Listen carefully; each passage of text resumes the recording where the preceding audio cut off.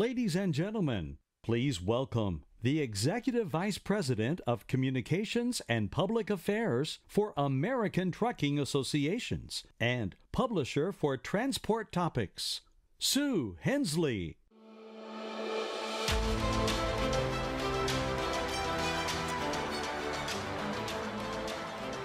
Good morning, everyone, and thank you for joining us here on this final day of MC&E. I want to welcome you to this morning's general session. Our focus today will be on autonomous and platooning technologies that seem to be in the news more and more these days. Not long ago, this discussion may have seemed more suited for a science fiction conference than here at ATA, but several high-profile demonstrations and the emergence of several new players have started opening new possibilities. Transport Topics has been there from the beginning, providing coverage of an issue that some believe may forever change trucking. Before we get started, I want to recognize the sponsors for this morning's session, Freightliner Trucks and Omnitrax. Thank you. We greatly appreciate your support. Now let me introduce the panelists. First today joining us is Jack Roberts, a trucking journalist and lead author of a platooning report just released by the North American Council on Freight Efficiency. Thank you, Jack. Next up is Josh Switkis, co-founder and president of Peloton Technology. Also joining us today is Sean Waters, director of compliance and regulatory affairs with Daimler Trucks North America. And we're thrilled to have Anthony Lewandowski, co-founder of Otto. Finally joining us is Jude Huron, administrator of the Management and Services and Programs Division of the Nevada DMV. Our moderator for this morning's session is Neil Apt, editorial director for Transport Topics. And Neil, I'm going to turn things over to you for what I know is going to be an interesting and lively discussion. So, thank you. Thank you, Sue. Good morning, everyone. Thank you for getting up early to be with us. I'm in the unique position of being the intermission act between the Rolling Stones, who played the Freightliner dinner last night, and John Fogerty, who will be at tonight's banquet. I hope today's discussion will be as exciting. As Sue mentioned, there is a lot of interest surrounding these technologies, but there are also many questions and a healthy dose of skepticism. Over the next 90 minutes, we hope to provide you a better understanding of the technologies, predict how they will develop, and discuss what it will mean for your future. I encourage you to write your questions on the cards that were put on the seat before you came in. You can pass them to some of the TT staff that's walking around. I promise we will get to them a little bit later. Okay, I now want to turn to Jack. He is filling in for Mike Roth, who is not able to attend due to a family illness. Our thoughts are with him during this difficult time. Jack, thank you for joining us. Can you walk us through some of the findings from the report that was released last week? Thank you, Neil. All right, good morning, everybody. Thanks for coming. First off, I want to say that as a trucking journalist, all of our thoughts are with Mike Roth, and our thoughts are also with Suzanne Stupinski. I know many of you know her. Our thoughts are with them both. They're having family illnesses now. I want to take a minute and thank Freightliner for the show last night. I've been a Rolling Stones fan since I saw them on their infamous Saturday Night Live special back in 1978, and I have to say that Keith actually looked better last night than he did in 1978. So that was really cool for Freightliner to do that, but I have to say that all of the OEMs and Tier 1 suppliers in this industry are so generous and kind to me and my fellow trucking journalists. It can be overwhelming at times. It's just one of the many testaments to how great an industry we actually write about and report on. So I'm going to go over a confidence report that the North American Council for Freight Efficiency just issued on truck platooning. I was the lead author on that report, and I'm also a history buff, and so I'm going to start this my little bit here in the beginning by talking about the Daytona 500 in the year 1960. And Junior Johnson, a stock car pioneer, had a problem. He was running 1960 Chevys, not particularly aerodynamic vehicles. Had a 409 Chevrolet engine under the hood. That was initially a truck engine. And he wasn't able to keep up with the Pontiacs running the track in the test runs. Pontiac had a high output engine that year, and Pontiac had about 22 miles per hour on Junior. And his team kept working on the car, couldn't come up with any options. But Junior noticed on practice runs that when the Pontiacs blew by him, if he pulled in behind them, he picked up a little speed. And so when the race began, you know, a lot of innovation often comes out of sheer desperation. Junior really had no options, and so in sheer desperation, Junior tucked in behind the Pontiacs for the duration of the race, and he found that he was, not only able to keep pace with the Pontiacs and stay in a lead position, he used a lot less fuel than the Pontiacs did. He didn't pit as often, and I can't remember, some of you NASCAR buffs may know exactly how he finished that race, but he finished pretty high up on the list. So that was called drafting. That is an essential strategy in NASCAR to this day, and I'm like the only guy from Alabama who's not a NASCAR fan, so this is more of a history thing to me. But it's an essential strategy in NASCAR today, and it's coming in trucking, only we're not going to call it drafting. We're going to call it platooning, and it's going to be a lot more high-tech than just a good old boy who used to run whiskey tucking in front of the Pontiac in front of him. Again, this platooning report that I helped put together for NAFC, it's available, free download. Go to truckingefficiency.org. There's a lot of information in there, payback calculators, a lot of interviews with a lot of people. This is the first forward-looking report that NAFC has done. Usually NAFC digs in and does research on an existing technology. This is the first time we're really trying to look into the crystal ball, try to figure out what's coming, how it's going to come, how it's going to happen. And we also talked to a lot of people, and we found out there's a lot of concerns, fears, and misconceptions about this technology. And before I go too much deeper into this, I've got a quick video we'd like to show you, and I think this kind of sums things up very neatly.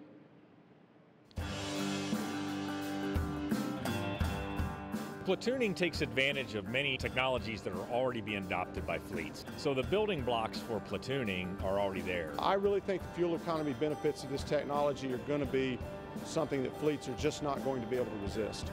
People are worried about safety for the most part. They're worried about a driver's reaction times, being able to respond to threats. They're worried about situational awareness. Drivers, particularly in the trailing vehicles, being able to assess threats, see risks before they develop. In actuality, the safety systems on the truck react much, much, much faster than a human driver can. And so, frankly, by the time the driver gets his foot to the brake pedal and even begins to initiate a braking sequence, the truck is already slowed down and is braking away from whatever the threat is. I think fleets will be interested in it once they are comfortable with the safety, and of course, once drivers are better accepting of the technology.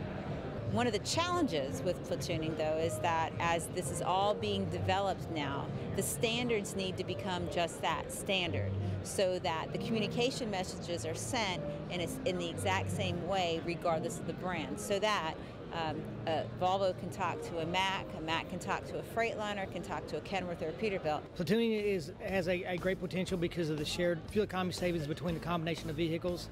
Again, it's a safe operation because the trucks are constantly monitoring each other's position. And again, the thing is, people think that trucks need to be fully automatic and everything, but really when a truck starts to slow down, the driver becomes very engaged because he's used to not doing anything when he's in cruise control.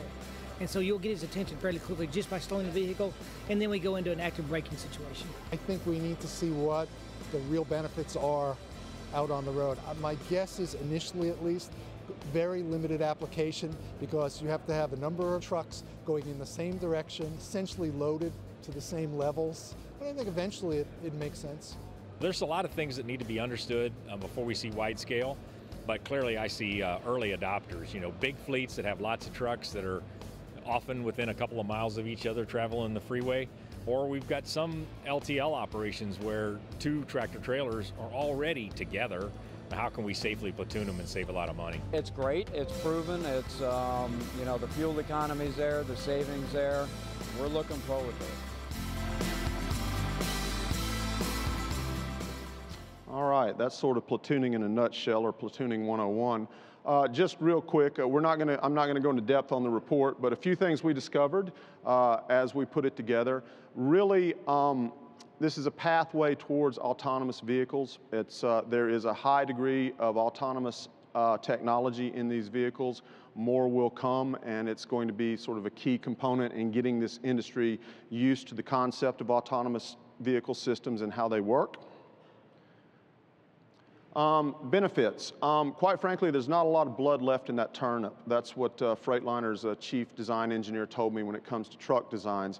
And this is pretty much a free, anywhere from 4 to 10% boost in fuel economy, using a lot of technology that, quite frankly, some of you guys are already using every day on your tractors. Overall, a 2-truck platoon, we think we're going to see about a 4% fuel economy increase, and that's for both vehicles in the platoon. The rear vehicle generally gets a higher percentage of fuel economy boost. That's around 8%. We also found, we believe this is going to accelerate the already high adoption rate that's with safety technologies. There are challenges. This isn't going to be easy. There's a lot of work to be done. There's some questions on payback, how the drivers are going to react.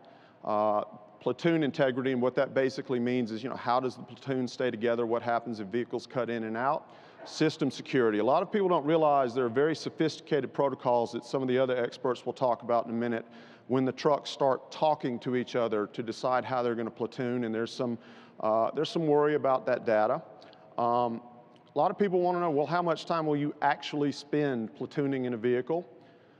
There's clearly from this industry going to be have to be a legislative and public awareness educational campaign. How are the fuel savings shared? The lead vehicle gets a lower fuel economy boost than the trailing vehicle. So why on earth would anyone want to be in the lead position all the time? How reliability is this going to be? What about litigation? That's a very interesting question. Based on the findings and recommendations, again, you can go to the report, see everything in detail. At the moment, NAFSE has a fairly high degree of confidence in this technology in terms of fuel savings. Technology is available today. The following distances are not as great, is as commonly misconceived right now. 40 to 50 feet to start with. We think that will go closer as people get more comfortable with the technology. At the moment, it's being sort of unfairly billed as a fully autonomous technology. That is not correct. There's a lot of worry about the impact on the drivers, particularly in the trailing vehicles. We discovered that is not as big a problem was imagined, and as I said, it will accelerate the adoption of safety technologies. That's it for me. Look forward to hearing your questions later, and bringing up Josh Schwittkes now, and he's going to tell you a little bit more. Thank you, Jack. I appreciate you adjusting your schedule to fill in here. As Jack said, next I'm going to bring up Josh. He's going to give you a few more details about platooning. Several months ago, I was in the audience at an energy independence event at the museum in Washington, D.C. Josh came up and did a very brief presentation as part of the event. And being in the audience, I was looking around, and a number of people were scratching their heads at the beginning, wondering why he was talking about trucks at this event. By the end of his short presentation, I saw many of the same people nodding their heads in approval over it, and I took that as a very good sign for trucking. So with that, Josh, podium's yours. All right. Thank you, Neil, and good morning, everyone. It's a pleasure to be here to just have a couple of brief slides and a couple of videos to run through to tell you a little bit more about Peloton, a little bit more about platooning. Peloton is all about connecting and automating trucks. So we're starting with platooning, and we're connecting truck to truck and truck to the cloud, truck to the internet. And I'll talk briefly about each of those today. And we're excited about how we're working with the industry. I'll talk about some of the partners we're working with in a minute, but working with the industry to get to new levels of safety, new levels of fuel efficiency, and new levels of operational efficiency. These are all our goals as we work together with all of you. Briefly about Peloton, we're backed by a lot of companies familiar to all of you, including Volvo Trucks, which it's great to be here staring at the beautiful Volvo Super Truck, but other major industry players, UPS, Tier 1 suppliers like Denso and Magna, and so on. We are also free to work across the industry, and we're working with a variety of braking suppliers, a variety of truck OEMs, to try to bring this type of technology to all of you across your fleets. Our goal is no matter what tractor you buy with whatever equipment, we want it to be using a Peloton system to be safer, to be more fuel efficient, and to be more operationally efficient. We'll start with a platooning video that's sort of more about our system and how it's used by the driver. So we can roll that first video. How's Emma doing? She misses you. I know. I'll be home soon.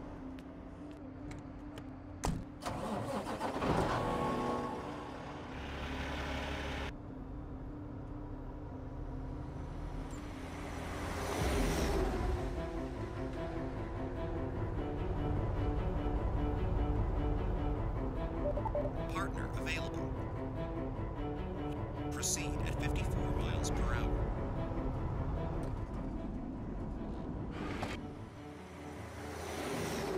Proceed at speed limit. Rendezvous in 1 minute. Ready to platoon.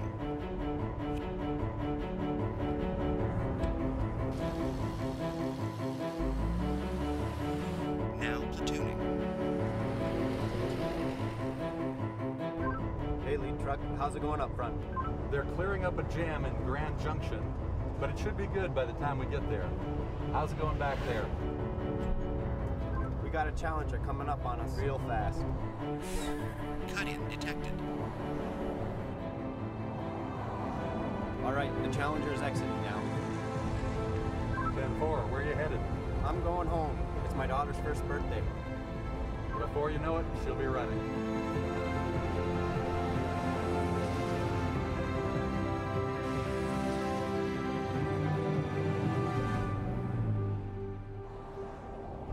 I'm going to stop for fuel up ahead. Sounds good. I'm gonna keep going. Stay safe out there. Thanks, I will. Platoon ending.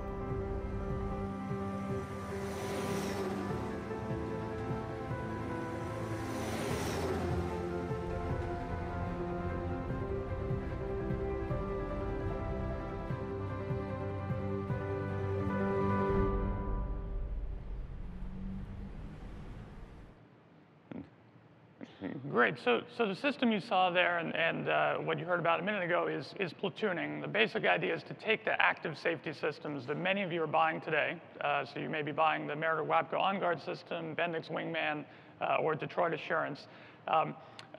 Take those systems and connect them between a pair of trucks. So we have a direct wireless link between the two trucks. You can think of it sort of like Wi-Fi, but it's an automotive standard, much more reliable than Wi-Fi. And there's a constant communication link between the trucks. So whatever the front truck does, the rear truck knows about it basically instantly. So within about 1/100th of a second. So immediately when the front truck accelerates, we automatically accelerate the rear truck right along with it. When the front truck applies its brakes, we know about that immediately. We actually know about it before the brake lag has occurred. So immediately when the brakes are applied, we're sending that information to the rear truck. So we're actually typically braking in the rear truck before the front truck has slowed down. This is something even the best driver in the world, even the best sensor in the world can't do because there's nothing to sense yet, right? It's before that truck has physically slowed down. So this creates a very high level of safety. We can prevent the most common accidents on the highway, which are these frontal collisions caused by just not reacting in time. And we do this completely automatically. So if your drivers are not paying attention for a few seconds, if they sneeze, something like that at the wrong moment, the system will still react for them. This type of system and the underpinning of it, the collision mitigation system, has shown great safety benefits. There are fleets we've talked to who, when they added collision mitigation and lane departure warning systems, have seen an 80% reduction in accidents. So I encourage all of you, even outside of platooning, if you're not already looking into those systems, please do. They can have a profound safety impact. They also work well with platooning. They are the underpinnings of platooning. And so those two can go together. In our system, in this first system, the drivers are steering in both trucks. So as Jack mentioned, it's not a fully automated truck. You'll hear more about that in a minute from me briefly and later on from Anthony from Otto. about full automation. With platooning, the driver is completely in command and control of the vehicle. Their abilities are just added to by this vehicle-to-vehicle link. In addition to the vehicle-to-vehicle communication, we connect every truck to the cloud. So most of you have one of a variety of telematics or fleet management services where your trucks are talking to the cloud. We have a similar type of connection, but for us, we use it to run what we call the Platooning Network Operations Center. And what this is responsible for is making sure your trucks only platoon where it's safe, when it's safe, and how it's safe. So meaning initially we're restricting it to certain types of roads, and most importantly, roads that we have driven on and we know will be safe to platoon on. Over time, we'll expand the types of roads, and with some of the fleet partners we're working with, we're looking at which roads to focus on first so we can bring maximum value to you immediately. We also adjust the platooning based on weather conditions, based on traffic conditions, and so on. We'll show one more video here, which is the closest I can do to giving you all a demonstration of platooning. I can't put you all in our trucks today, but we'll show a video that gives you kind of a sense of what it's like to platoon.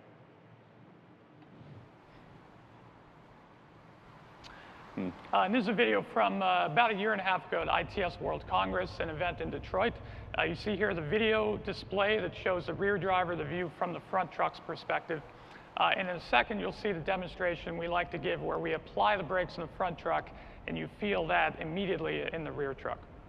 Yeah, watch how quickly our brakes come on versus his taillights. Okay, Ron, we're clear. Let's do a brake stop. Brake. As soon as his lights came on, we were braking. So that's how quickly we respond to his signal. So when you're riding in the truck, of course, it's more powerful than when you're watching the video, but you could see the front truck applied its brakes, the rear truck applied them basically simultaneously. It was about 10 milliseconds later, but visually and as the passenger in the truck, you can't tell that it's not simultaneous. I want to talk briefly about regulations for platooning. We have been together with some of our partners and some very supportive fleets. We've been working with states to have platooning allowed initially for tests and trials, and later on for full widespread commercial deployment. There's now 10 states where we can do platooning officially. A number of other states, it's a gray area, and we're working with those states to either change their laws in a few cases or just have administrative action that allows platooning. We have found the states, including Nevada, of course, and you'll hear from Jude in a minute, a lot of states very supportive because they know how vital trucking is to their states. And so this is moving along well, and we don't expect this to slow down deployment of our system. So I mentioned our goal as a company is safety, fuel efficiency, and operational efficiency. Platooning saves fuel, as we've talked about, by reducing drag, prevents crashes through this nearly instantaneous braking between the trucks. As you move to higher levels of automation, which you'll hear more about from some of the other speakers, that's where you start to help on the labor side, right? So you can increase the productivity of each driver. That can potentially eliminate the driver shortage and reduce your labor costs. It also enables other optimization of your fleet. You can look at adjusting the speeds of trucks. You can look at changing the routes if you're currently constrained by hours of service rules. You can change dispatch timing, and you can more fully utilize equipment. As a company, we are very focused right now on launching platooning. We'll have it in quantity in fleets next year. And then on that path, we're working with brake suppliers and with most of the OEMs. We are completing a very extensive safety process. So this is a safety critical system. I think there's no doubt about that. And we're going through a very extensive process together with the brake suppliers and the OEMs. And again, we'll have quantity deliveries in 2017. The next step on our roadmap is to look at increasing levels of automation of the rear truck with the eventual goal of full automation there. We'll use the same type of supervision I talked about from the cloud. And this will bring to market again with key partners to make sure it's truly safe, truly ready, commercially ready to be in your fleets. With that, I'll just show a brief picture of our team. We're working very hard to bring these products to your fleets to make the road safer, make your drivers safer, and make all of us safer, and to improve your efficiency and your bottom line. So thanks for your time. I'm looking forward to the questions. Thank you, Josh. Just as a reminder, you should have cards out there if you have questions. We will be getting to them in a little bit. Next, I'm going to turn to Sean. I recently attended the IAA show in Germany. It's full of eye-catchy world premiere trucks. There's some really cool stuff that's on display there, much as there is here. Quite possibly, though, the most photographed truck that I saw was not brand new, but was the Freightliner Inspiration truck. Really long lines to get inside the cab. People just wanted to touch it. I could sense that they just wanted to experience it. That's a truck that debuted here in Nevada at the Hoover Dam. It was also on display at ATA's conference last year in Philadelphia. And just watching everyone, I got inside and I just observed people looking at it and photographing it. It really made me understand that truck, that event at the Hoover Dam really had struck a chord with people, not just here in Nevada or in the United States, but truly around the world. And it was really unique, interesting moment for me to see. Sean, in his role, he played a key role working with the state of Nevada to gain the necessary approvals to make that event happen. Sean, could you come up and share a little bit about the Inspiration truck and what's going on with Daimler and Freightliner? I suppose that's what I'm here for, so. Thank everyone for coming so early in the morning. I have to admit that when you're in charge of running a regulatory group, you certainly don't envision that a large group of people will get up at 8 o'clock in the morning to listen to you talk about regulations and your experience licensing a vehicle. But what we did here in Nevada, what we did here with Jude was certainly an exciting moment in history, I think, and I think we'll all look back on it as exactly that. Before I go into my comments, for those who haven't seen the video and haven't seen the truck yet, I'm just going to have them run a quick little video to give you a chance to so we're all up to speed with what this truck can do.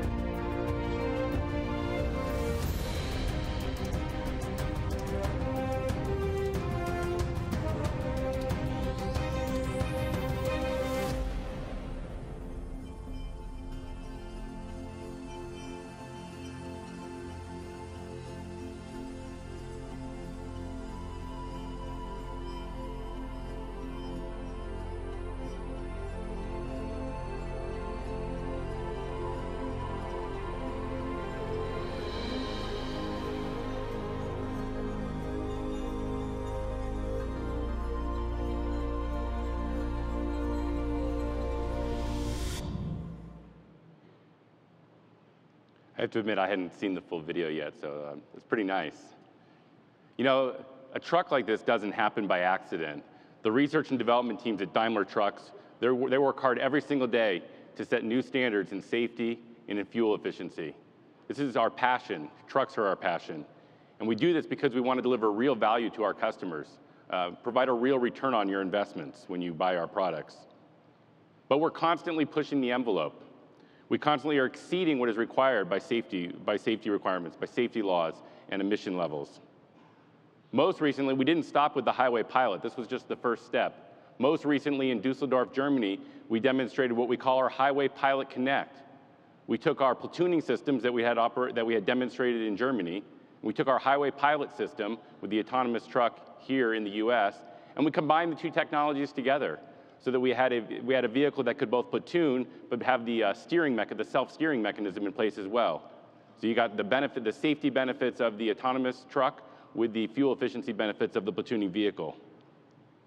Innovations developed in our concepts trucks, which is what these are, opened up new possibilities and help establish what tomorrow's commercial trucks will look like. We are a company of big ideas. I think that's clear.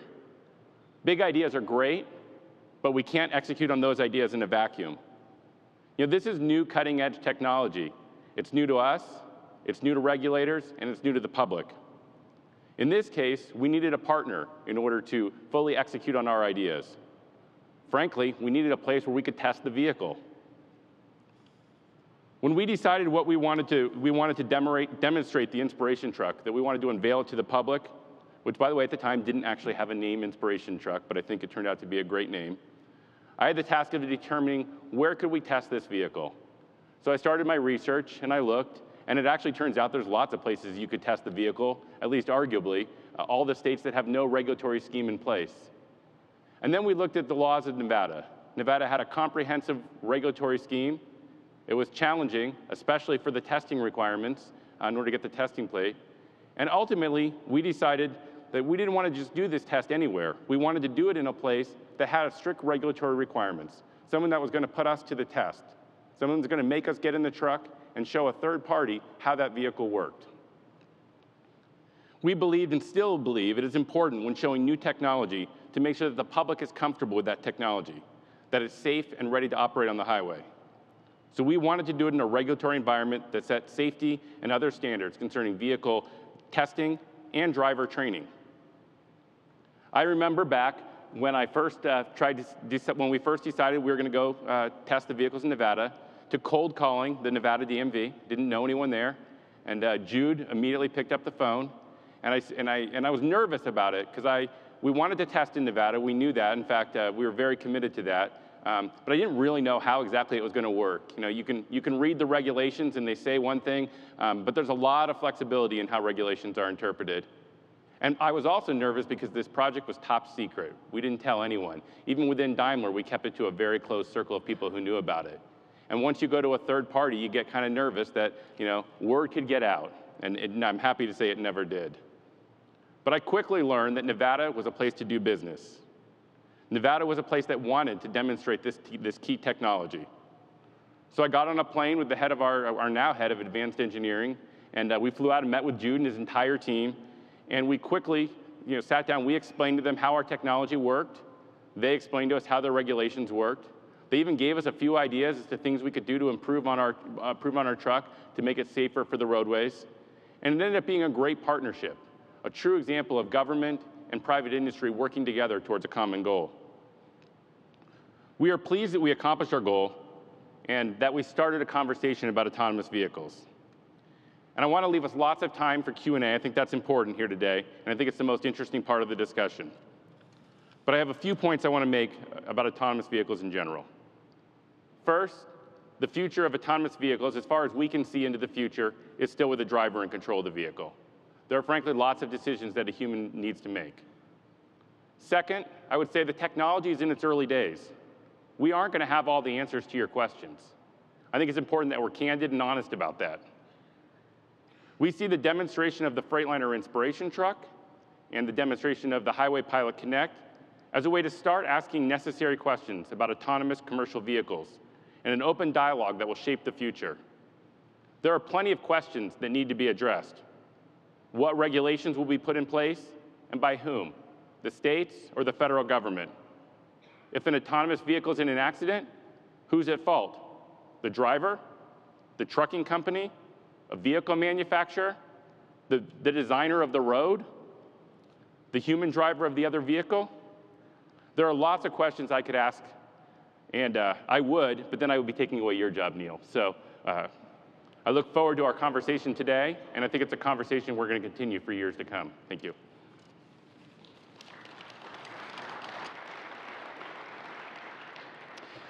Thank you, Sean. I next want to go to Anthony Lebendowski. He was a late addition to our panel. He's co-founder of Otto, which has been developing an autonomous driving kit in the aftermarket for heavy-duty trucks. It was recently acquired by Uber, and Lewandowski is now heading the company's autonomous driving operations. He previously worked on Google's self-driving car project, and some of you may remember him from ATA's Technology Summit in Dallas, which was held in 2013. Good morning and welcome to Nevada. So here talking about self-driving trucks and generally the future of how we see trucking. I'll tell you a little bit about myself. I love robots. I built a robot motorcycle in 2005, 3. And it's in the Smithsonian now. I went on to, like all good college students, build a pizza delivery robots to deliver pizza across the Golden Gate Bridge to Treasure Island, which kind of turned into the Google self-driving car project. And earlier this year, I left to start out of my garage in Palo Alto, a self-driving truck company. And it turns out not all driveways can handle the weight of a Class 8 trucks. So with that, we built Otto, and Uber recently acquired Otto about a month ago. And now I lead Uber's self-driving trucks and car effort. So we're here talking a little bit about what's the future of transportation and what's that going to look like soon. And so the thought is, like, what is trucking and what is the future of transportation, and who do you want to have as partners? And we think there's two things that matter to that. One is liquidity, and the other one is automation. And the way we see liquidity is being able to have carriers being matched with shippers efficiently and finding more business so that you don't have back hauls that are empty. You have business, both ways. And in automation, where how do we elevate the safety and availability and predictability of the drivers? So we'll talk a little bit about liquidity. Who here has used Uber before? All right, awesome, thank you. For the rest of you, you should try it out, it's really cool. Anyway, so once you provide a liquidity of having drivers everywhere all the time, where you can press a button and a car shows up, there's many other things you can start doing with that. One of these, Uber Eats, for instance, which is, if you're delivering people, why not deliver food? Why not deliver packages? And if you're going delivering packages, why not do freight? Now, obviously, your Prius can't carry a load from a factory to a distribution center, but it's the same principle that we want to apply that we have from Uber today for passengers as Uber for freight. So if you think about it, we've expanded, and right now, even for Walmart, we do the last mile delivery of when you place an order for Walmart online, you can have Uber deliver your order to your house. So think about it as we're providing a liquidity transportation in the marketplace so that you can always find a ride for yourself or always find a driver, ideally, for your shipment. So let's talk about automation. So recently we launched about 14 self-driving Ubers in Pittsburgh, and they're constantly driving around and picking up people just as the regular Uber X would. They still have safety drivers inside it, but we're pushing for the technology to grow and be better than the best driver. So the goal is, once you have a vehicle that can drive better than the best driver, same thing as Uber and Uber Eats, you want to be able to take that driver and put them on everything. So that applies to trucking. So we're going to show a little video here, if we can.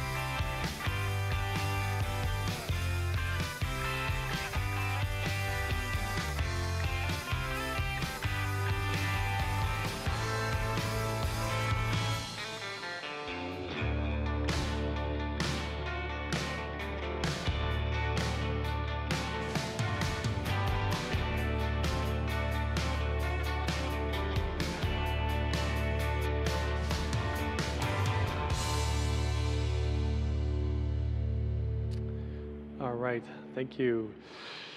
So let's talk about freight a little bit. It's a huge business. It's basically the circulatory system of the American economy. You know, you can't, everything you see in this room came on a truck. And if you look at it, the way trucks are being driven today by truck drivers dictates how the logistics of the whole country looks like. Where are the distribution centers placed such that if you were to have 5 distribution centers, for instance, you would place them like this. It shows you where you could get to within 1 day's worth of driving, mainly due to hours of service regulations. If you look at how hours of service regulations, well, they're confusing, they're long, they're hard, they don't quite make sense. At the end of the day, they're even enforced on paper. It's 2016, guys. How are we still enforcing hours of service on paper? So I think that's going to change in the future, obviously. There's a mandate for doing this. But with technology, I think we can enforce this automatically. And what does it mean for a computer to have hours of service? It doesn't really make sense. The reason why a human needs hours of service is because biologically we get tired. If we look forward, what does technology do?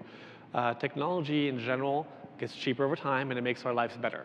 We get a cell phone in our pocket that allows us to communicate to anybody in the world within a second. That's pretty amazing. And so if we look back at some similar technology, not 2D elevators that move freight from one place on Earth to another place, but a 1D elevator that goes up and down a building of some sort, either a hotel or office building. If you look at what technology happened to that compared to what we're doing in the trucking industry, I think there's a lot of corollaries. Doors used to be opened and closed manually by this operator because it wasn't motorized. Same thing, the speed at which the elevator would go up and down was a lever that would throttle this elevator up and down, so you needed an expert operator for doing it. And there was no way to stop at the right spot. So these are all very simple things, but if you think about it, the way we drive a truck, you got to stay in the lane and not run over things, be it a car, a deer, a person, road debris. So you can break it down in a simple way like that. We just don't have the right, up until now, we haven't had the right technology for seeing the world, digitizing in 3D, and understanding where should the truck stop, where should the truck drive around. So it's very similar to elevator operators, I feel like, going forward. Same thing in terms of connectivity. How do brokers help shippers and carriers get connected up? It's very much a phone and fax game, which to me reminds me a lot of early days when you wanted to make a telephone call. You would call up the operator and say hey, I want to talk to Bob, and they would literally patch you through to Bob. And so, it's 2016, we now make phone calls that are automatically connected. Why isn't our shipments automatically connected from the carrier to the shipper and vice versa? So I think we want to bring kind of 2 pieces of technology that have been missing in the market there. Part of liquidity means reducing the amount of wasted fuel and energy by having empty miles on, some empty miles are going to happen. It's just mathematically impossible to get rid of all of them. But I think we do a lot better at providing clarity in the market of where are their loads, where are their trucks, and how do we make the whole system as a whole more efficient. Same thing in the LTL. There's a lot of inefficiencies as how do you actually fill up the truck and optimize for the right route. So with that, why did the hours of service come in? Well, it turns out that the longer you drive, the more tired you get, and the more likely you are to get in a collision. So if you see this is a graph going up and up to the right, up until 7 hours of driving where you have a mandated break. And so it shows you what the effect of that break really is on the chances of having a safety critical event. And this basically also means that 1 in 4 drivers after driving 11 hours are going to have some sort of safety critical event, which is leaving the lane or hard braking or some sort. And we think that we can bring technology to make that much better. So, what would it look like in the future? This is kind of one of our Volvo trucks that we retrofit. We'd love to partner with the OEMs and bake in our technology, but we think the technology is going to be ready before the need for baking it in at an OEM stage. And so, we see in the future with automation fundamentally changing how distribution centers are being placed in the US. Instead of having, them being scattered based on this 1 hour delivery, can you go 400 miles away, 500 miles away? It's going to be more like 1,000 miles of driving every time. We also don't think the future of trucking looks anything like this from the truck driver standpoint. We really think it's more something like this. If you look at the cost of the truck that is related to driver comfort, it's 30 to 40% of it. And so imagine if as a fleet operator, you can get 40% more trucks just because you have no need for the creature comforts, air conditioning, seats, seat belts, windshields that you would normally put on your existing fleet. And then on top of that, having your fleet being able to operate 24 hours a day, 365. That seems like a pretty exciting future to me. So with that, we were launching shortly here Uber Freight marketplace for finding backhaul jobs for all of your trucks. And we're going to go also roll out the self-driving technology to those that use the marketplace the most. So we don't think that it's necessarily going to be sold for profit. We think we want to make this to boost the network efficiency. And so we want people to participate in Uber Freight. And so with that, if you go to testdrive.ot.to, you're welcome to beta test. And otherwise, you can send us emails at, the last slide didn't make it anyway. Thank you very much, and look forward to hearing your questions. Leave that there.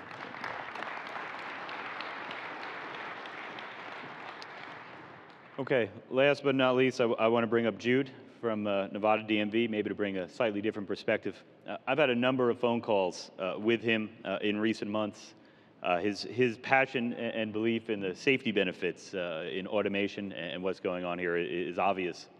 It's also clear talking to him that he's a fan of trucking, that he gets it. Jude's worked closely with several of our panelists, as it's been mentioned. He's also worked with Nevada Trucking Association and a number of other groups. Jude, can you come up and share some of your experiences and perspectives on this discussion? Thank you. Well, good morning, everybody. So first question is, how many have had more than 2 cups of coffee? Raise your hands. Okay, I'm going to be speaking to this side of the audience who didn't raise their hand at all. So thank you for allowing me to be here. I feel honored to be here. I'm amongst experts, not only on the stage, but in the audience as well. So what I'm providing today is just the state perspective of the state of Nevada, as well as some thoughts on the national end as well. Just to give you a highlight overview of what Nevada has done and in the last, as well as the last 12 months, we've been pretty busy. In 2011, there was a bill submitted to actually allow Nevada to be the first state to create autonomous regulations.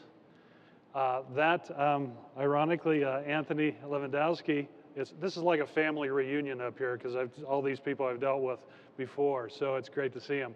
But Anthony was with Google at that time, and through David Goldwater's expertise in the state of Nevada, they provided a bill through the 2011 legislative session to actually create the first autonomous laws in the state of Nevada, in the nation, and from what I understand in the world. So we had a very challenging goal ahead of us. And in 4 months, we had to bring all the stakeholders together, not only in the industry, but in the federal government, as well as law enforcement, insurance companies, and so forth, to bring together to try to comprise and build regulations. These regulations were basically, we were required to build a testing regulations, insurance requirements, definitions, and on the other side of the coin, we were building consumer deployment regulations. So when the industry was making a business decision to actually come in and implement their autonomous technology, whether through dealerships and or retrofitting onto existing vehicles, we needed to make sure that we had regulations intact. So in March of 2012, we adopted those regulations, and we have been busy since then. We right now have about 6 companies that are actually testing. We have licensed them to test in the state of Nevada, and a variety of companies, Google and Hyundai, I'm glad to see they're here, Delphi, and Daimler Trucking, which was a great partner and fantastic experience with us, Mercedes-Benz. And I have to say with Daimler, not only were we the first with the regulations, the first with creating a testing program, first to creating consumer deployment regulations, We were also the first state to willing to say, hey, we see Daimler's technology. We can see that this is something that we can partner with. And we're not afraid of a challenge. Nevada will never be afraid of a challenge. And especially with experts like you folks in the industry and the technologies that are in this convention alone, just walking through here is amazing. And my hat is off to you folks, because it's exciting technology that I think will actually produce more safer driving, reduce fatalities, and reduce crashes. So it was just a pleasure to working with Daimler. And if anyone knows about that Daimler experience, one of their parts was displaying some of their videos on the face of Hoover Dam. And so next time I go through Hoover Dam, I'm waiting for a movie to be displayed, and I can't see it. So it was just as amazing. It was amazing in itself. So we have been since January of 2016, we have been taking into new heights in autonomous and advanced technology systems. In January, Governor Sandoval initiated and created a Nevada Center for Advanced Mobility. This is a new unit under the Governor's Office of Economic Development, and this was the single point of contact for the state of Nevada. And that new unit is basically partnering with agencies like the Department of Motor Vehicles, the Department of Transportation, the Department of Public Safety, our law enforcement, business and industry, who regulates our taxi, shuttle services, and buses. We are also working with our city and county agencies, as well as regional transportation service centers. And we are building, as a state, a mechanism so that when advanced technology comes our way and we can partner with industry, we're not only working on a state level, but we're working from the governor's office down to the state level to city and county levels to coordinate the partnerships with industry. We are making an impression to make sure that our partnerships with industry is going to be different than a lot of people would ever imagine. When you think state government, federal government, you see me wrapped in red tape and bureaucracy. We're going to cut that off. We've cut it off since 2011. And we're going to take the same format as we did in 2011 and sitting down with the industry experts and finding out what we can do to partner with you in a very common sense and safe approach to making sure your technologies flourish, can be tested, and then eventually be introduced into the consumer public so that those technology benefits can actually benefit everyone. We have also been very busy in the last year in that new Center for Advanced Mobility system. We're working with companies that are interested in having a low-speed, fully autonomous vehicle for taxi shuttle services here in Las Vegas. And we are working with them currently right now, not only in the testing realm, but in the demonstration or pilot perspective to hopefully introduce that possibly by the end of this year for the next CES convention and so forth. We're working with industry as well, sending out surveys on platooning. A lot of you folks, Daimler and Peloton and Volvo and others, and Peterbilt have actually provided some great insight into what concerns they have. We're working with them and our law enforcement communities to make sure that Nevada's an open door for any company that wants to come in and do some testing and platooning as well as autonomous. We don't, the biggest thing I've heard from the surveys was, we don't want to get pulled over by law enforcement. Well, you don't have to worry about that. We've got a mechanism in place to make sure that in the interim that we're working with law enforcement to make them aware of the companies that are platooning in our state and some interim approaches of, flagging the vehicles as in a test mode or whatever. If you are pulled over from Nevada, you'll probably get a roll of nickels and a drink coupon, and we'll go from there. So it's just Nevada. If there's any law enforcement in here, just joking. So just don't you got guns, I'm just joking. So, but we take a common sense approach on this, folks, and I think we have to, because this is cutting edge technology that is shaking up the industry, but we also have to take a common sense approach to this and can't wrap this in red tape. You folks have technology out there that needs to be in the hands of our citizens, and so that we can start saving lives and reducing crashes and having a better experience for our trucking drivers out there. Out of service requirements on the federal level, I see this technology actually helping in a lot of ways. I see the trucking industry evolving into a very high-tech industry. We are right now, but I think it's increasing in great droves. So I will leave you with that. I will don't want to give too much, but I want to open up for questions as we roll through this. And again, thank you so much for allowing me to be part of this. And the only state official up here, I have a Kevlar suit, so I'm not worried if anybody shoots me. So I'm in good shape. So thank you again, and looking forward to your questions. All right. Thank you.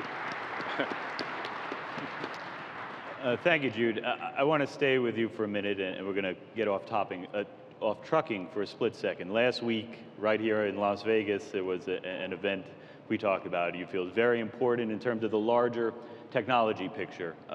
Can you share about what went down just not far from here last week? Sure. Thank you very much for allowing me to do that.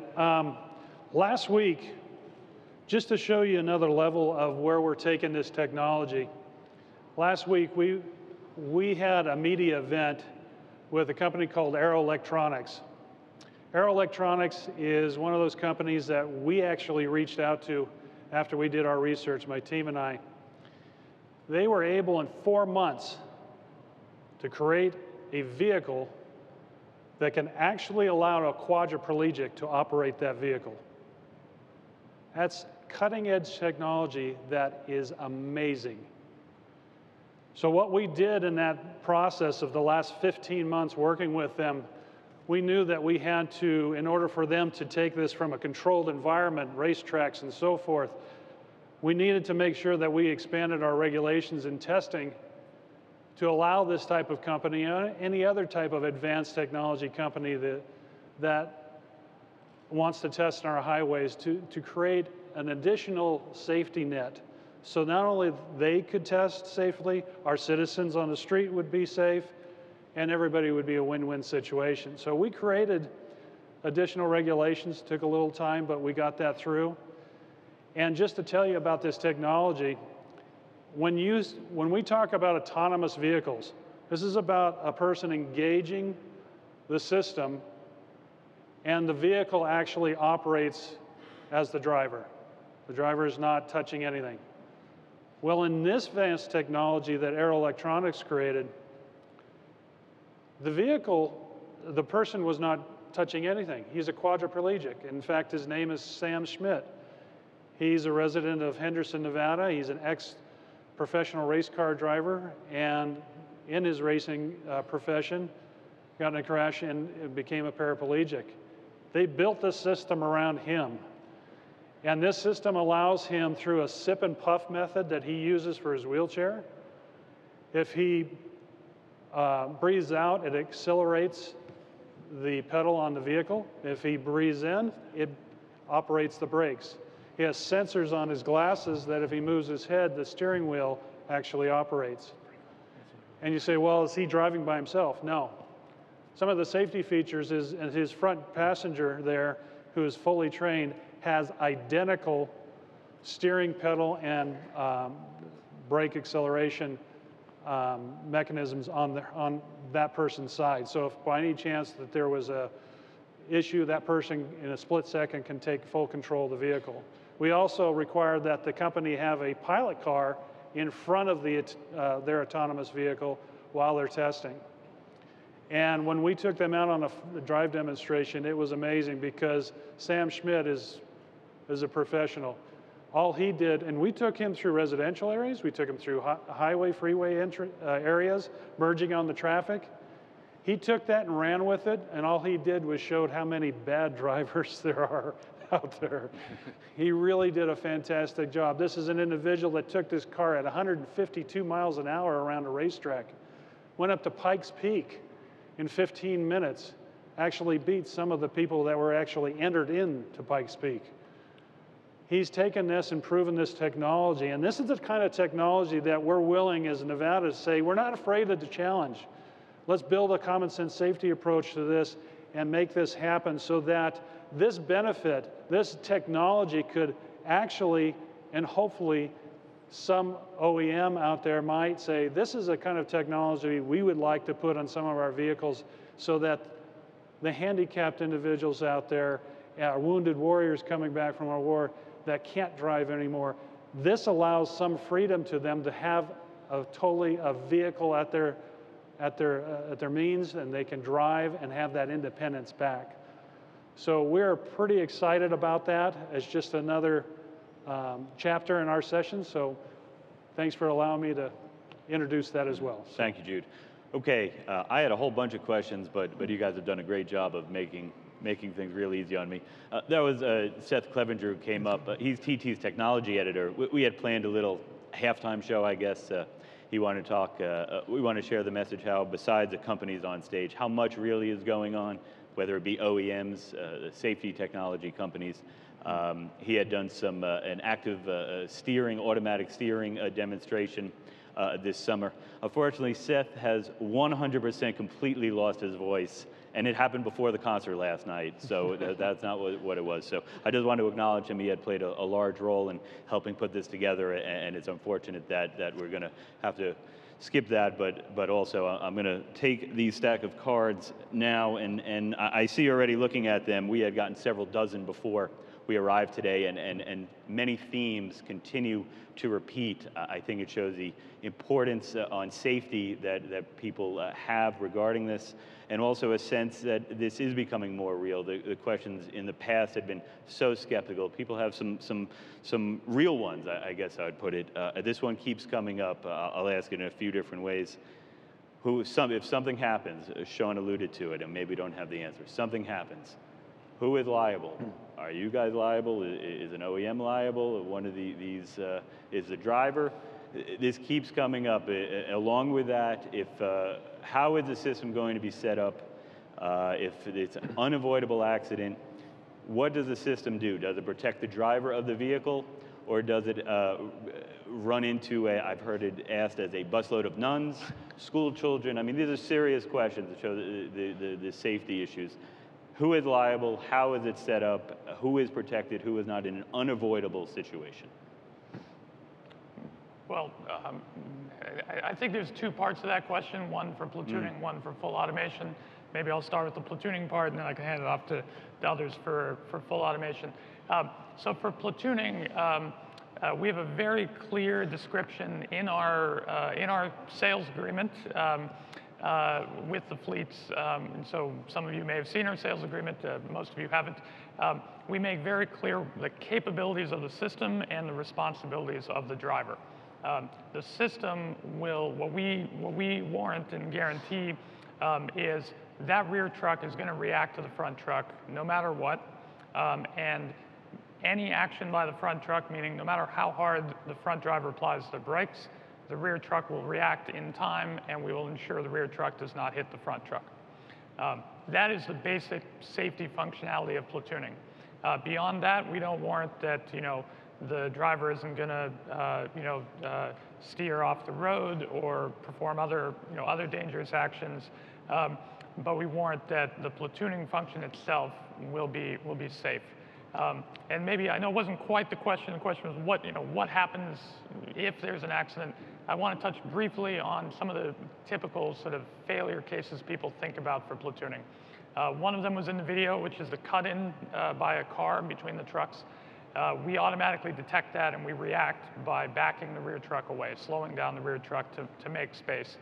Then the rear driver can press a button to re-engage and pull back in. Another one people ask about a lot is what if there's a tire blowout on the front truck or other cases like that where the front truck decelerates rapidly. The reality is any deceleration like that, it may be jarring when there's a blowout. It's actually much less deceleration than what you can do by applying the brakes. So the rear truck will react to that. We'll keep that gap just fine. Part of the reason we're able to do that is we look at the braking abilities of the two trucks. So we make sure the better braking truck is in the back. That is a huge safety increase over the situation today, where your drivers are following behind someone. It's a big white box in front of them. They don't know the braking capabilities of that truck. So anyway, a little bit about the safety side. In our specific case of platooning, if the rear truck failed to react, which it's not going to, but that would be on us. That's absolutely our liability, and we're making sure that does not happen. That's why we're working with the brake suppliers, why we're doing a lot of testing of various types, going through a full safety process. But that would be on us. Anything else is unrelated to platooning. Anyone else? So I would say, I look at it sort of two different ways. In the short term, with the Inspiration truck, we're operating under very controlled circumstances. We have a safety plan in place with the state of Nevada. We have a lead vehicle and a follow vehicle that are outside of the autonomous vehicles. We have two drivers actually who are in the vehicle at all times. We're both the manufacturer and the operator. So for those type of situations, if something goes wrong with the technology, then we'd be responsible. But we also have an electronic data recorder that measures 60 seconds before, or that stores data after an accident to sort of help determine who's at fault, because the regular traffic rules still apply. If a driver's at fault, obviously, they're going to be responsible, and if the equipment's at fault, we'd be responsible. But I look at it for the long-term picture, and I say we don't have to answer the question today, which is why I prefaced my comments earlier with I don't have all the answers. It gives me an out for every question.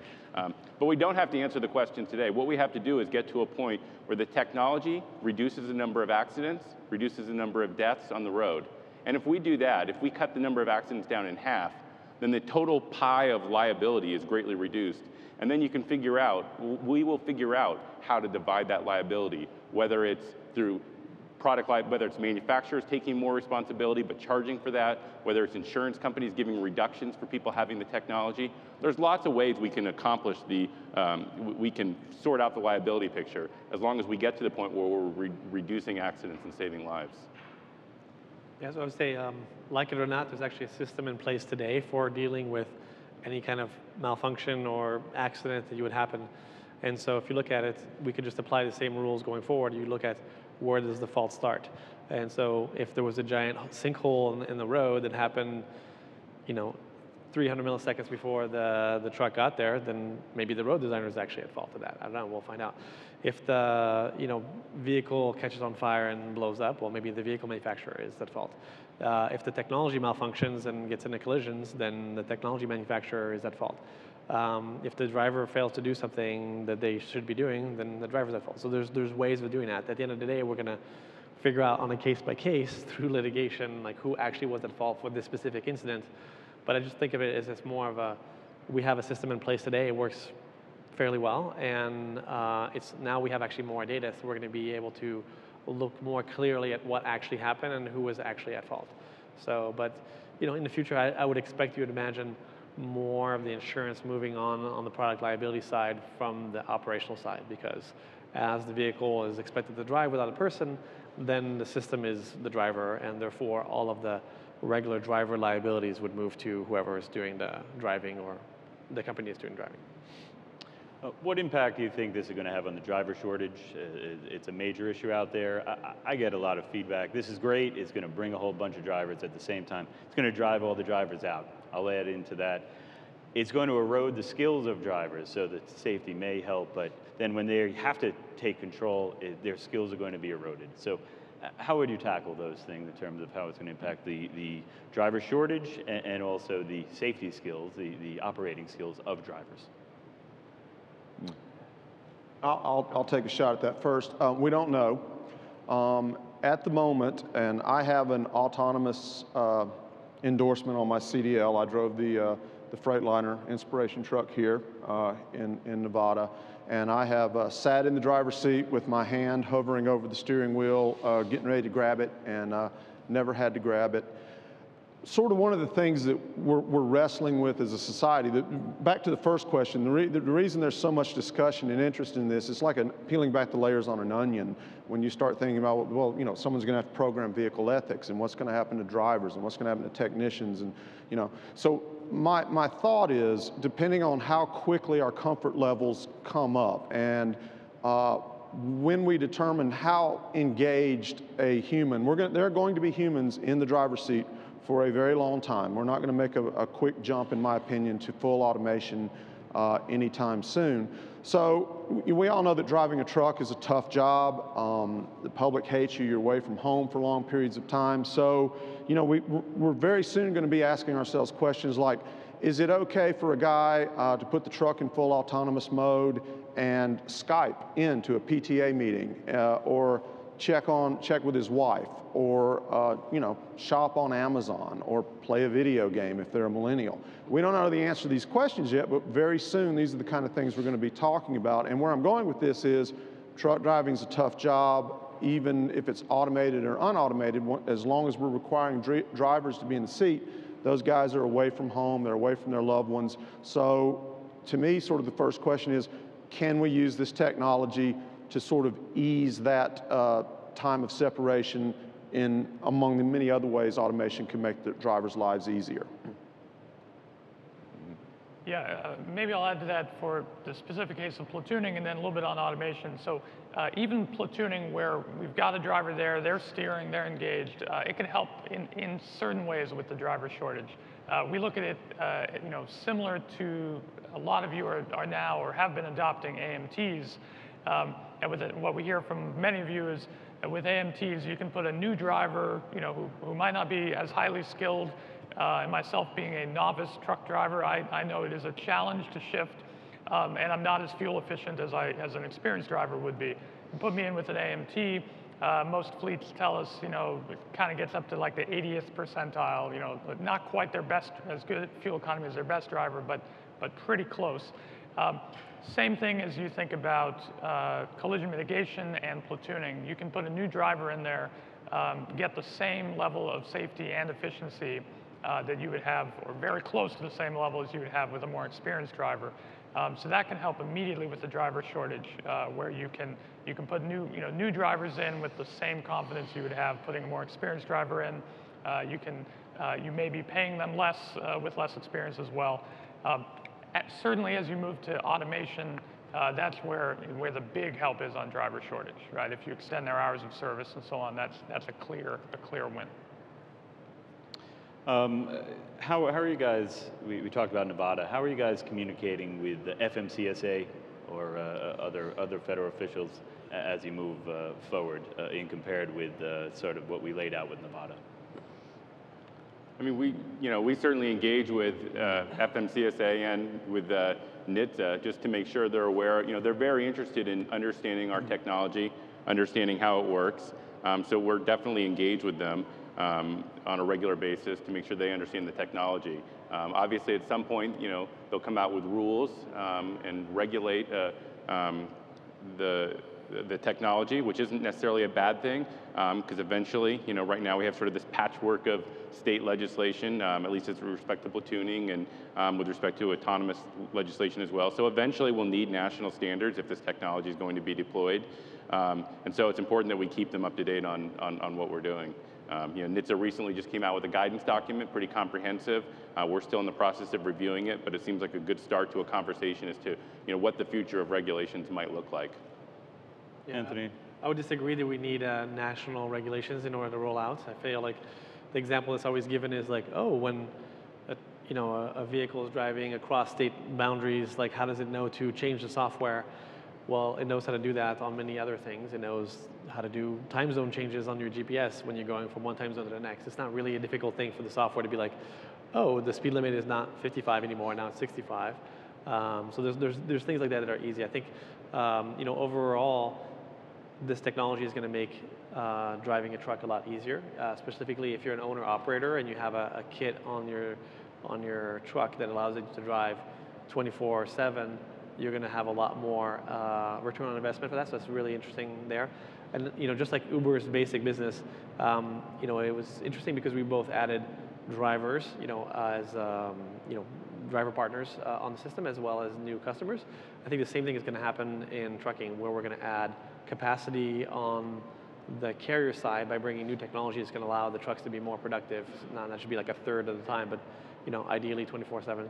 And then at the same time, you brought on extra demand, and so by having a more efficient way of matching freight and carriers, we're going to be able to boost the demand for this. So I see the industry growing much more, to kind of answer your previous question. So driver shortage is probably going to be still a real thing for the next couple of years, but I imagine long down the road that none of the new trucks will have a cab on them. It just doesn't make sense many years from now to have that. So your view is that driverless one day is where this is heading? Yeah, I mean, like when you're calling a truck, you say driverless truck, and at some point it will switch from being like, oh, this is a manual truck, and not manual in terms of the transmission, but manual in terms of you need an actual driver to drive it. Just like we go to movies and we call them movies, at some point it was silent film and talkies. And now the movies became the actual, we dropped the talkies name because it became the actual general thing. So I don't know, I think it's just a question of how long does the transition take? Does it take 20 years? Does it take 30 years? We're pushing to make that as soon as possible. And driverless, is that where this is going?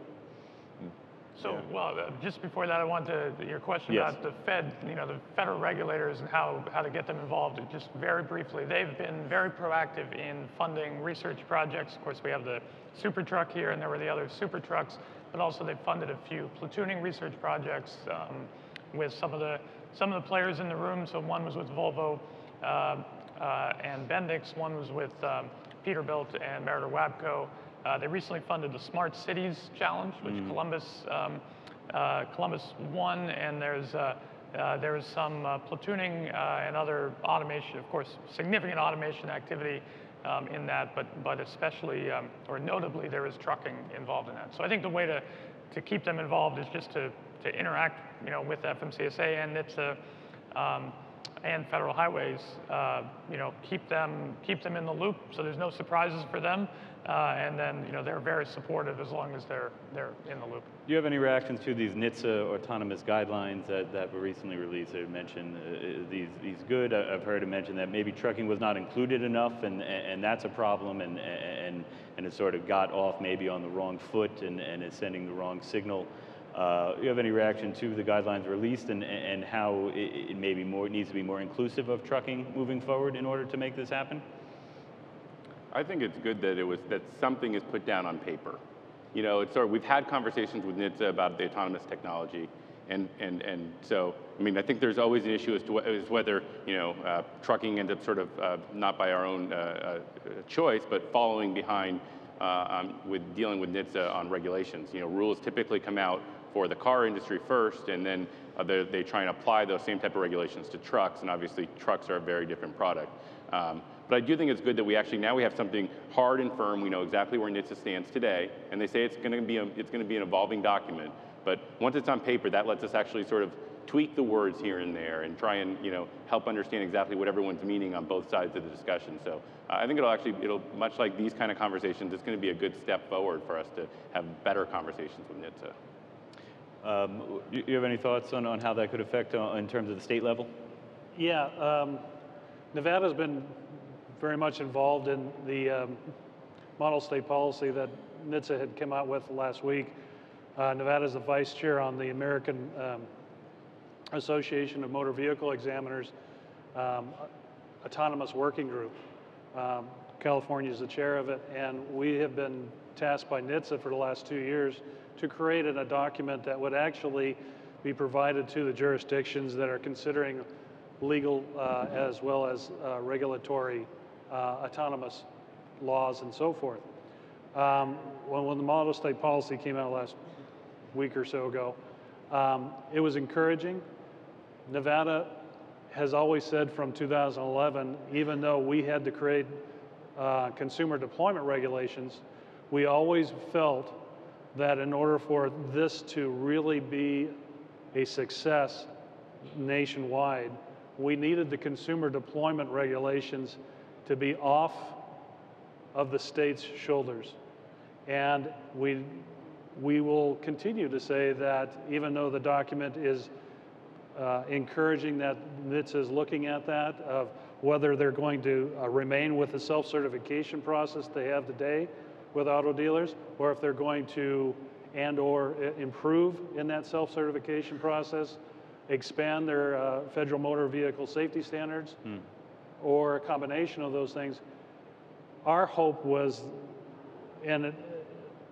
that they actually have made that decision prior to technology being deployed to the consumers. That has been Nevada's statement from 2011 and will continue to be. I agree with the delegates on the panel. It's encouraging, it's based on discussions we've had in the last 5 years, but ours is about timing. We do not want consumers just to have this technology in their hands before something is regulated on the national level. And the reason why we want that is because we don't want 50 different states out there creating 50 different regulations for consumer deployment. And that's not the way to do that. Actually, in our opinion, in Nevada, it stifles industry. It's not the direction to go. So we are pushed to continue to say we need to, whether NHTSA needs expanded authority under Congress to make that decision, or if they have the existing authority under their rules right now to make that decision, it's our hope that they start to consider that, because it's really about timing. We've got to have the cart before, or the horse before the cart instead of the cart before the horse. What about the costs of the technology, of the systems being developed? Return on investment is obviously an important factor for everyone in the audience. Trucks are fairly expensive these days as it is. Can you speak to where we're going in terms of costs and thoughts about return on investment? Yeah, maybe I'll start with platooning. So we recognize that there's a new technology for fleets. So our sort of pricing model, and I'm not here to sell the system, but our pricing model is to sell the hardware at cost. So we don't make any money off the hardware, and then we sell platooning as a service to you. So what that means is if you don't end up platooning as much as we think you'll platoon, you're only going to pay for what you actually use. And this has proven popular with many of you in the audience and your colleagues. And this allows very rapid payback, so under a year payback for the platooning system. And that's, of course, what you all want. And the beauty of this is because it's built on the systems you're already buying, there's not a lot of hardware we have to add for platooning. Higher levels of automation will provide more value and require more hardware and more cost. Maybe I'll leave the others to answer for that. Yeah, many of the enablers for autonomous technology are already in place on the truck. Detroit Assurance and lane warnings, and so right now we have prototypes. We have 3 licensed autonomous trucks. We don't know what the cost is ultimately going to be. There's a huge difference between building 3 trucks and going to full production. It's substantially different in terms of the testing and the data and the miles you've got to put on those vehicles to make sure that they're safe. Ultimately, at the end of the day, if the product doesn't provide a return on investment for our customers, it won't work, it won't succeed. So I don't know what the price is, but certainly that technology would never be deployed unless it's going to have a positive ROI. Yeah, so I would say the same thing. I mean, all new technology is super expensive. This is no difference to that. But also, as technology matures and gets more manufacturable, the price always inevitably drops as long as there's value that's being created. And so I think this is the same thing for this technology. In fact, our goal is really to be able to provide the technology at a super low cost and have that system help bring the automation and liquidity to the future of transportation. So we might even give it away to some of our, to all the partners that we have on Uber Freight in order to stimulate and build the liquidity in the marketplace that we want to build. Last question, we're running out of time, so fairly quickly. State of infrastructure funding, the roads are deteriorating at the same time. You need to fix those, and you probably need a lot of the V2V and reading the signs and to understand what's going on, the connected vehicles, all of that. How at the same time when we're trying to find out how to fix the roads and bridges we have, also get some of the funding that might be needed to really get all this deployed so all the vehicles can talk to each other, and all of this that we're beginning to talk about could one day become a reality. How does that happen? I think that's the missing piece of the puzzle right now. I've heard different versions as to how much communication infrastructure between vehicles we actually need. I'm sure, Anthony, you would say we could pretty much do autonomous now if we really wanted to. Here's what I tell people when I speak to industry groups is we right now, we don't have our highway system up to 1950 standards when President Eisenhower built them. And I like to point out that the Chinese are building a superhighway network from scratch, so they're obviously building it to 21st century standards. This is a vital part of our economy. This is how we're going to compete in a global super economy powered by the internet. You know, to me, this is something we need to find the will for. And my argument would be this would be a massive, massive jobs construction project on par with building the interstates the first time we did it. And so I think that's some of the argument we should use. You know, we're talking about jobs a lot these days, obviously, for obvious reasons. Well, here's a really good way to get some infrastructure going, modernize our logistical network, and stay competitive globally. Anyone else? Yeah, you know, 3 billion gallons of fuel are wasted every year in congestion. It's a huge cost to our society, and it's something that we absolutely have to spend money on and tackle. With respect to the autonomous system, you know, we have to design trucks that operate in the world in which we live, with the current state of infrastructure. So the inspiration truck, for example, you know, as it reads the lane markings, when those lane markings disappear, which happens in different parts all over the country, the truck tells you to take back control of the vehicle, and if you don't take control of the vehicle, it'll shut itself down and pull off to the side of the road. So you know, it's a huge problem we have to tackle, we need to tackle. There's huge benefits for everyone if we can put some effort into it. And frankly, it's sell a lot of trucks, wouldn't you? We'd sell, yeah, and frankly, it requires Congress to act. So we would ask them to do so. So I would say, you know, like all budgets, we should be frugal with the tax dollars that went into the system.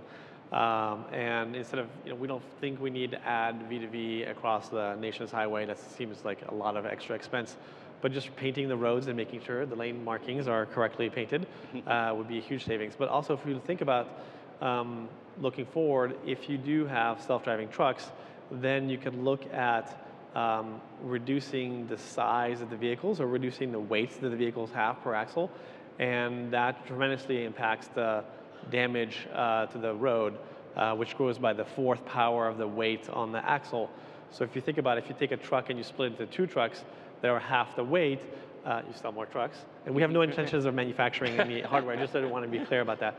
And so you can split into 2 trucks. You do basically 1/8 the damage.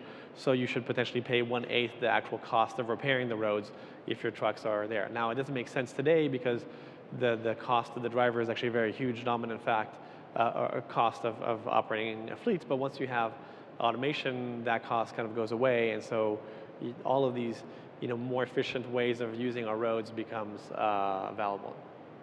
All right, the clock is telling me I absolutely need to wrap this up here. I wish we could have gotten to even more.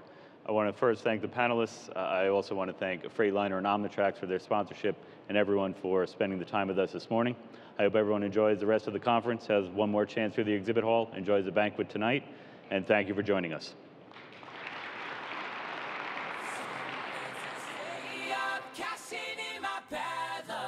Some nights I call it a draw.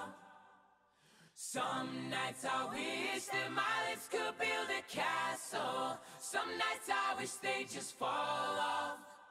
But I still